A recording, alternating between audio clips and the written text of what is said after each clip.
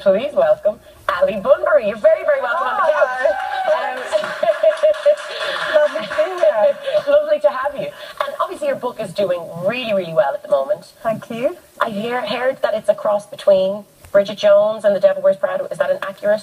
Well, that is definitely what I'm hearing, and which is great. Deeply exciting because I love both those stories. Do I? Yeah, for sure.